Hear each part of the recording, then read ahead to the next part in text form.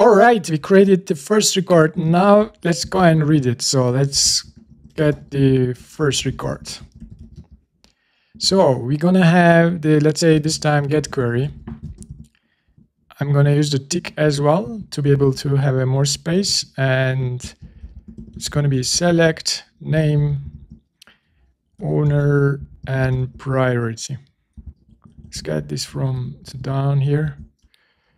Tasks, where the owner is something.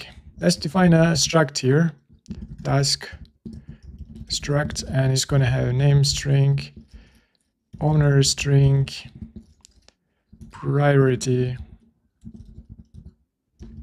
as an integer, and let's get and assign it to the variable. Now we're gonna use the database and gonna query, use the get query. And if you remember, we defined this owner variable at the top. We will use that one.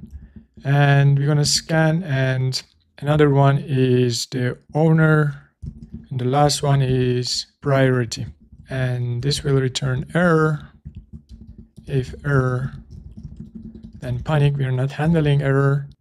And here we're gonna get the name, owner, and priority, and we're gonna write it to the screen. So let's run this. Yeah, this is how we get our first record from the database.